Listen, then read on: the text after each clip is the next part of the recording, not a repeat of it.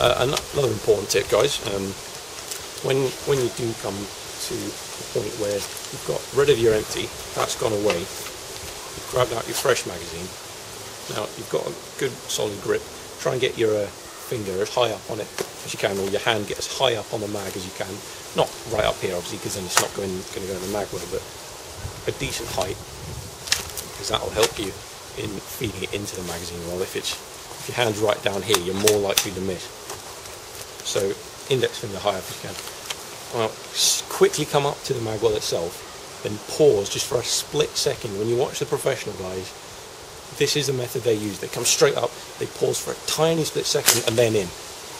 That is a really big help, because if you try and come, you're probably going to, if you just try, it's not going to work. It's pretty much impossible. You know, you can do it slowly straight in, or you can pause just before the final part of the insertion.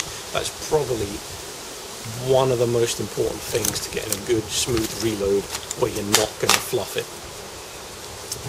Really, I would recommend everyone take a little bit of time to practice in that at some point.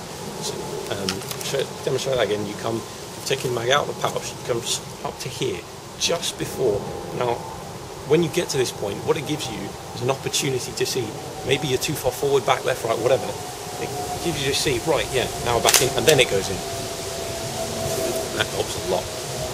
So, yeah, there's your 3 methods, guys. A few tips and tricks there. And what I'll do now, we'll just go through, I'll just pick up all the mags, and we'll go through a few full speed, and I'll see if I can practice what I preach, sort of thing.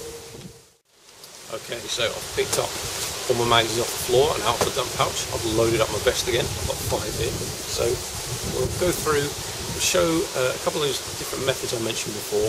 We'll do a reload going back into the pouch itself, then we'll do a couple into the dump pouch, and then a couple dumping the mags on the floor as fast as I can do them, just to give you guys a demonstration to illustrate some of the points I was making before.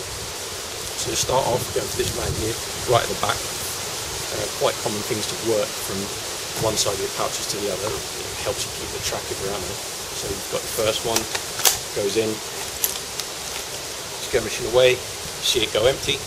Now, come out, mag comes out, and you, unfortunately in this case, you're having to look around here and then get fresh one up to that point there that goes in. Firing away, this one goes empty, out, into the dump pouch, next one, in again. Firing away, empty, out, dump pouch, out there, pause, in again. Firing away, another empty mag, on the floor, out, pause, in again. So yeah, lot faster using the dump pouch, but I'd say personally I don't find there to be that much of a difference between mags going into the dump as they are just getting dumped on the floor. Possibly that's a practice thing, because I don't tend to just drop mags on the floor. I'm probably going to be faster using my dump pouch, because that's what I always do. But just something to consider. One final other option, guys, that some people quite like to use. Let's put a couple back in there. Vest here. Let's say we've got a mag in here, we're coming close to empty. Now we're firing away and the mag runs dry. Usually my personal method is to grab that empty one first. The first thing my left hand does, obviously I'm right-handed, so if you're a left-handed shooter, just switch this all over to apply to yourself. But yeah, first thing my left hand does, my offhand, whatever, comes up to the empty bag to get rid of that.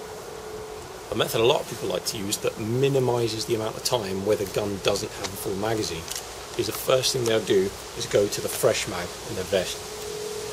Now I don't tend to use this because I've got kind of small hands and I'm not very good at manipulating the 2 magazines in my one hand, but if you go for that fresh mag first, get it sort of so it's like that in your hand, right next to your palm and your fingers, then fingers onto the empty magazine, drop that out, swap it over.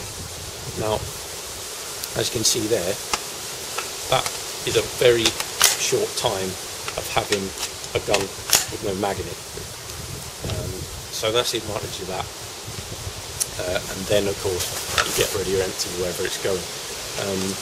If you're dumping mags on the floor, then there's probably not much merit to that particular method, although I think if you are putting mags back into the pouch they originally came from, that's possibly a good method, because it means your gun is bombed up and good to go, and so while you're busy putting the mag back into the pouch that it came from, you're down here. If a target presents itself, you can just forget about that, just drop it on the floor or whatever and engage that opponent or whatever.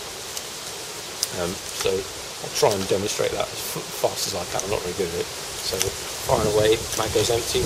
First thing comes to your pouch, just like that. It's another option. You know, this stuff is all about personal preference. It's all about the gear you choose to run, the weapon you're using, the sight that you're putting at. So yeah, hopefully that'll have been informative for a few of you. Open up maybe some different avenues, something to try, something to practice. As always, thanks for coming by and watching. I'll be trying my best to make a few more videos like this that hopefully give you guys a bit of info, just some things to think about, and I'll see you next time.